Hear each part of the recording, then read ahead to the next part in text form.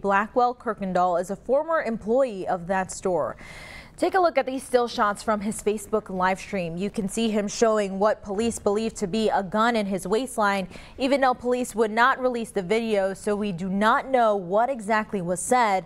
Now, a spokesman for Walmart provided us a statement that reads, "The safety of our associates and customers is our top priority. We will continue to work closely with local law enforcement through the course of their investigation and refer any additional questions to them." The spokesman did not answer any of our questions relating to Blackwell Kirkendall's employment. He is now charged with aggravated menacing. From breaking news to feel-good stories, Local 12 has it all. Tap subscribe and click the links for more content like this.